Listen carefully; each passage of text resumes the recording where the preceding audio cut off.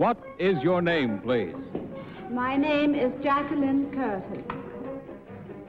What is your name, please? My name is Jacqueline Curtis. What is your name, please? My name is Jacqueline Curtis. Two of these people are imposters. Only one of them is the real Jacqueline Curtis, and is the only one sworn to tell the truth. And here is our host, Bud Collyer.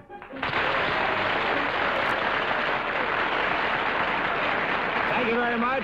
Welcome once again to our little game of deliberate misrepresentation, wherein our panel endeavors to figure out which one of three challengers has sworn to tell the truth. To Tell the Truth is brought to you each week by Geritol, America's #1 tonic, the high-potency tonic that helps you feel stronger fast. And now let's meet our cross-examiners. What is your name, please? My name is Polly Bergen. My name is Jack Parr. My name is Kitty Carlisle. And my name is Hy Gardner.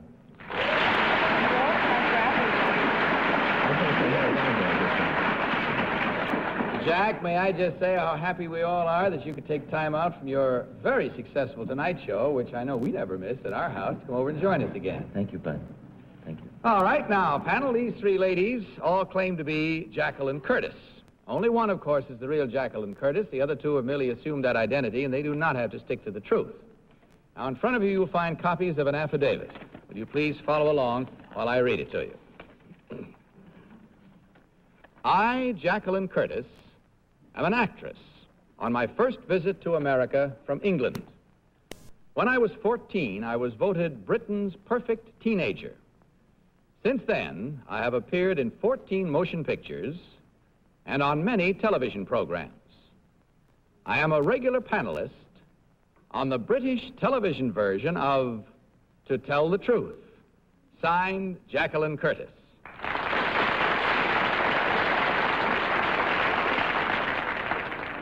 Now, panel, as you heard, these three ladies all claim to be Jacqueline Curtis, England's To Tell the Truth panelist.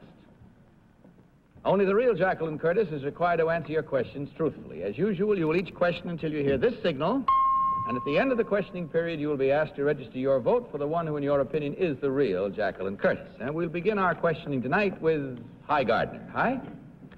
Number 2, how long ago were you the perfect British teenager? 6 years ago. 6 years ago. Number 1, how long ago were you the perfect teenager? 6 years ago. And you, number 3?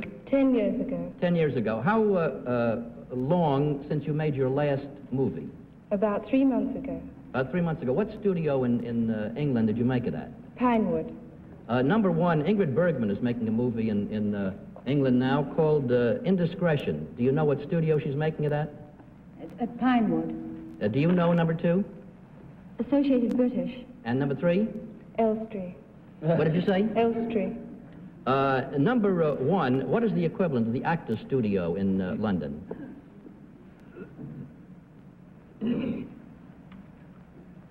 No answer? Well, that's the way they teach them to talk here, too. Polly? Number 1, what are the names of the different stations in England? Of the different television stations? Yes. Number 2? I take it you mean the channel? Yes. Oh, there are only 2, BBC and ITV, which is I see. commercial. Number 2, if you were on this panel, who would you vote for? Myself. Number 2, what about you? I think I'd vote for number 1. I'm always wrong anyway. Number 3, what is considered the largest motion picture studio in England? Well, Rank. Where is that located? Well, they film their things at various studios. Where is the main studio located? Well, it's Pinewood, Elstree. I really wouldn't know which is the main studio. Jack Parr. Number 1, would you give me the last 3 letters of the English alphabet, please? The last 3 letters, please. X, Y, what, please? X, Y, Z. You, number 3. X, Y, Z. Number 2, who is Wilfred Pickles? Wilfred Pickles is a comedian. Number 3, who is Max Bygraves? Max Bygraves is a comedian. He's very funny. Who is Tommy Trendler, number 1? He's a comedian. In America, they call it a spectacular. What do they call it in England? Are you asking me? Yes, I will. Number 2? A spectacular. Have they ever called it a large one, number 3? A large spectacular? They just say, BBC presents a large one. Have you ever heard that? Oh, no, I haven't. Thank you. Kitty Carlisle. Number 1, what program is opposite To Tell the Truth in England? I don't know. I never watch it. Number 2, how much do the contestants get? The contestants, they have £100 To divide up? to divide up, depending on number of votes. Number 3, where did you study acting? At RADA, Royal Academy of Dramatic Art. Number 1, where did you study acting? At RADA. Number 1, where is RADA? What street is it on? It's on Shaftesbury Avenue. Hi, Gardner. Number 1, how many years has To Tell the Truth been on British TV? Oh, just 12 weeks. That's all the time we have. It's time to vote now, panels. Without consultation, will you mark your ballots? And vote for number 1, number 2, or number 3. Remember, please, that the challengers will receive $250 for every incorrect vote. All right, panel. That means Polly first. Polly, for whom did you vote? I voted for number 3. I have to say why now, don't I? Not if you don't want to. Oh. You want Well, to I can vote? think of something. Well, please tell me why. Actually, I voted for number 3 because Hi. Hi You asked, remember him. Hi asked where they were filming the Ingrid Bergman picture, and 1 said something, and number 2 said something, and number 3 said something, and it would seem to me that number 3 would go with the one that was right if it was 1 or 2. Yeah, thanks, Polly. I can't tell you how glad I am I coaxed you. No, for you your reason. really, it was. Yes, sure. Jack Parr, please. What is your vote? I voted for number 2. I adore Polly, but I don't understand her. And how about you, Kitty? I voted for number 3. Well, I've eliminated number 1 because RADA is on Gower Street, I think, and not Shaftesbury Avenue, and I voted for number 3 because she seemed to have more information. Hi, what about your selection? I voted for number 1 because Gower Street is in Hollywood. No. And the other reason I voted for number 1 is she reminds me of a blonde Kitty Carlisle. Oh, well, all right. There we have our votes and our reasons. Now, you compare your selections with ours as we find out which one of these ladies is England's panelist on To Tell the Truth. Will the real Jacqueline Curtis please stand up?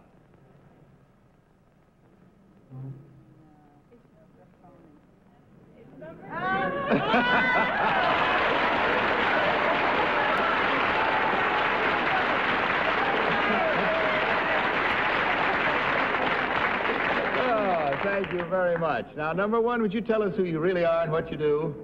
My name is Sheila O'Connor. I'm a professional dancer. I last appeared at the Latin Quarter in New York. Thank you. And number 3, you who got the most votes. What about you? My name is Ellen Hobbins. I'm a stewardess with Pan American World Airways on their Atlantic run. Well, that was a lot of fun. I hope you enjoyed it, too. And by totaling up the score, we find that there were 3 incorrect votes at $250 each, which means that you ladies divide amongst you $750 in Geritol. Hope you enjoyed your visit. Good night and good luck. Good night. This week of challenges, please.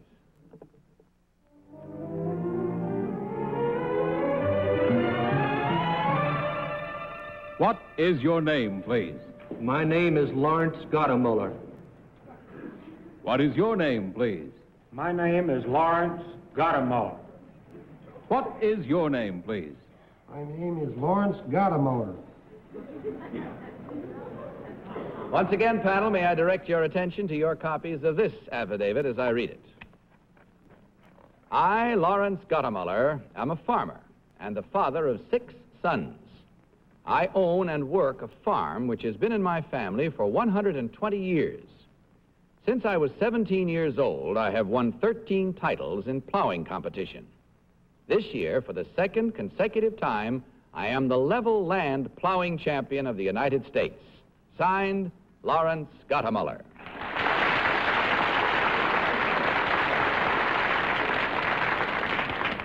Now, panel, as you heard, these three gentlemen all claim to be Lawrence Gottemuller, national plowing champion. Remember that only the real Lawrence Gottemuller is sworn to answer your questions truthfully, so let's start our questioning this time with Polly Bergen. Polly? Oh, number one, how old are your 6 sons, respectively? Well, the oldest one is 20 years old. The next one is 18. The next one is 17. The next one is 14. Then we have one 12 and one 8. Thank you. Number two, where is your farm? In Pulaski County, Georgia. The nearest town is Hawkinsville. I see. Of the 120 acres, how much is flat farming land and how much is hillside?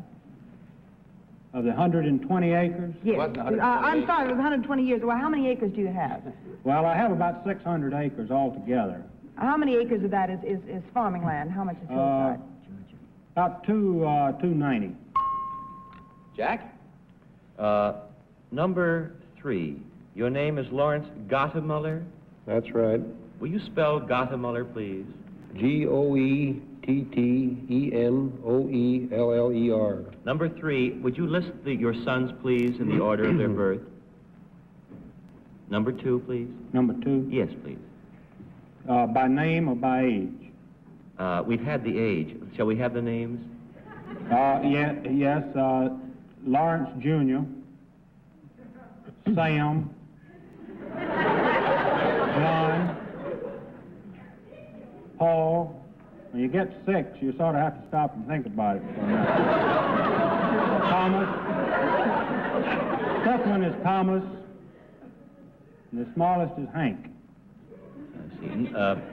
Number 1, you're... Kitty Carlisle. I don't know anyhow. Number 1, would you say Sam for me? Sam. And number 3, would you say Sam? Sam.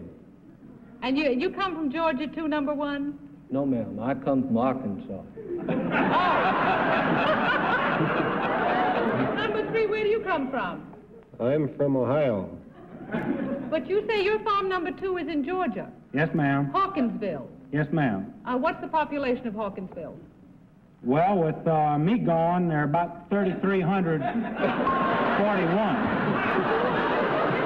My Gardner. Number 1, where in Arkansas is your farm? My farm is at Caraway, Arkansas. What is the closest large city? Well, Jonesboro, Arkansas. What's the population of Jonesboro? Jonesboro is about 25,000 people. About 25,000. What's the next largest town to Jonesboro? Oh, Little Rock, Arkansas. Little Rock, Arkansas. Number 3, how old is the Farmer's Almanac? Do you know? No, I couldn't tell you. That's it. Sorry to break in there, but it's time now to vote once again. So without consultation, panel, will you please mark your ballots and select number 1, number 2, or number 3? Okay, all set and marked, are you? Polly, how about you? I never even had a chance to talk about plowing or anything, and I know about plowing, Do you know. you? Yes, Contour or level? That's right. level. Oh, well, this fellow's on the level. I vote for number 3 because I've spent a lot of time in Ohio, and he looks like he would come from Ohio, and they have a lot of big farms in Ohio, so I think it's him. Okay. Jack Parr, what about your choice? Well, I think number 3 because the first 2 could not possibly look like they do and have 6 sons. Well, Kitty, how about your vote? Number 3. Well, I based it also on looks, not so much on the sons, but on the fact that he looked like he'd been spending a whole life plowing. And High Gardner, what about yours?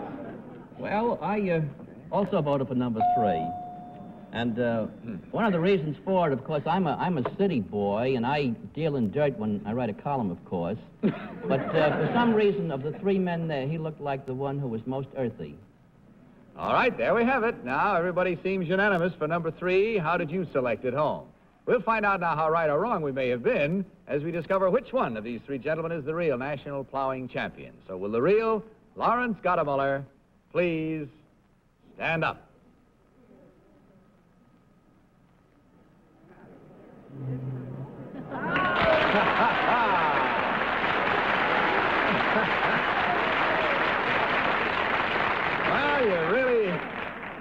hit that one right on the nose, panel. Let's find out about the others now. Number one, would you tell us, please, what you actually do and who you are?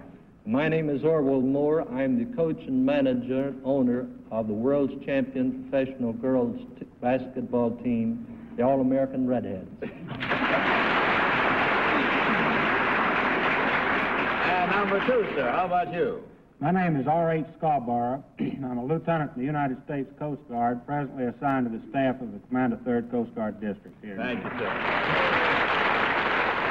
that was a good game, and the panel did right well, and of course that means there were no incorrect votes. But in a case like that, Geritol is happy to contribute $150 for you gentlemen to have between you. Hope you enjoyed your visit. Good night, and good luck to you.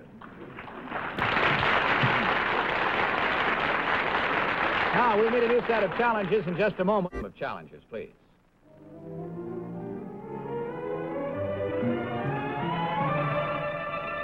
What is your name, please? My name is Mrs. Jose Figueres. What is your name, please? My name is Mrs. Jose Figueres.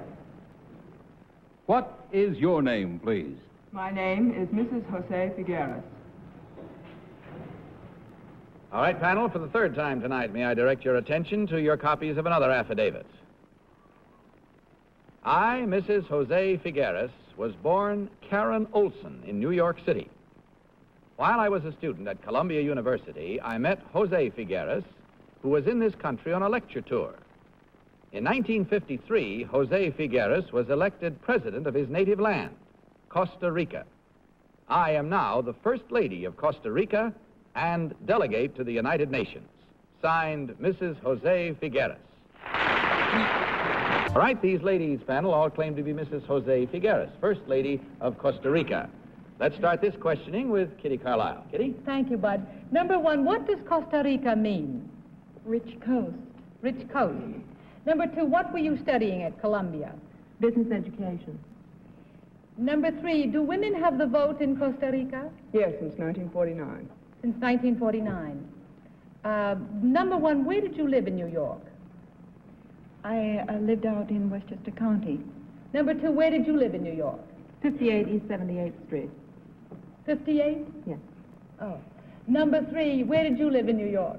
65 East End Avenue. Number one. What? What kind of a reaction was that? Number one, how many people vote in Costa Rica?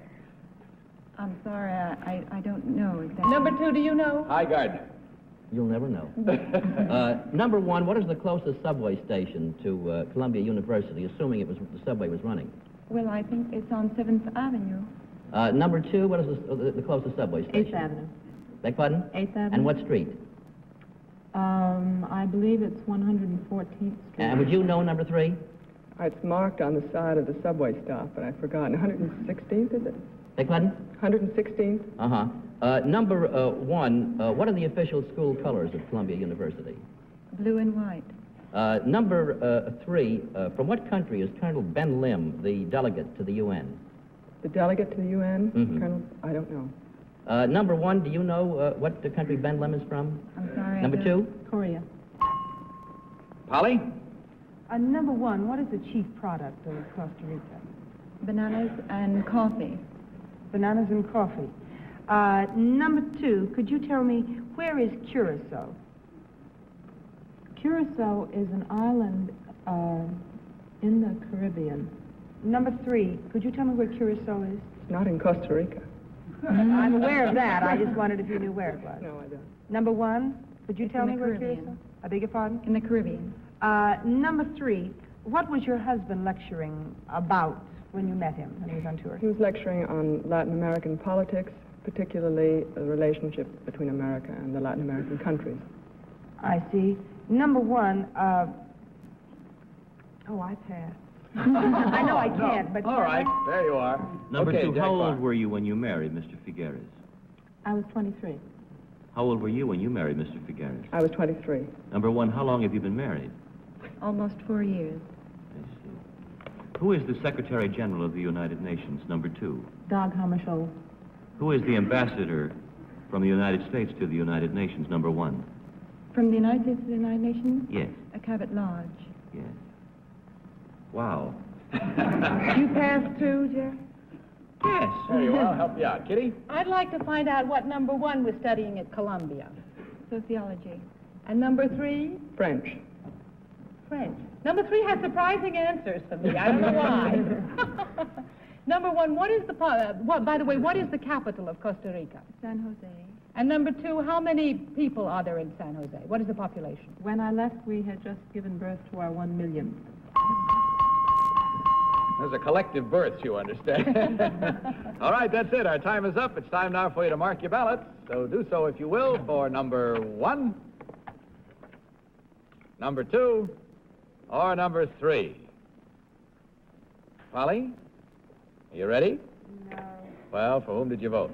Well, I voted for number 1. I know I always say this, but I think it's number 2. No, really. No, honestly. Why did you write number 1? Well, because I think it's number 2, but she just looks too young or something to be the first. I don't know. No, I don't mean that you look old, number 1. It's just... No, really. No, but number 1 has a very first lady look about her, I think, You're number saved 1. by the bell. I mean it, really. Jack, how about your vote? I think number 2. I think you're right. I don't know why. If I were Senor Figueres, I certainly wouldn't have married you. Kitty, how about your selection? I voted for number 2. Well, A, she knew who Ben Lam was, unless you fooled me again. And 2, she had a proprietary air. She said, we gave birth to our 1 millionth. Yes, I caught that. How about you, Hi? Kitty, it's not Lam, it's Lim. Oh, well, there you are. And it's, and I voted for number 2 also because of the Ben Lim thing, although I thought that number 3 knew where the subway station was next to Columbia, at 116th, but number 2 may have lived there and took cabs. I'd like to change my vote, please. I'm sorry. Oh. Vote is in, but you tell us later who you think it was. There we are, with our minds made up. We're about to find out which one of these 3 lovely ladies is the First Lady of Costa Rica. Will the real Mrs. Jose Figueres please stand up?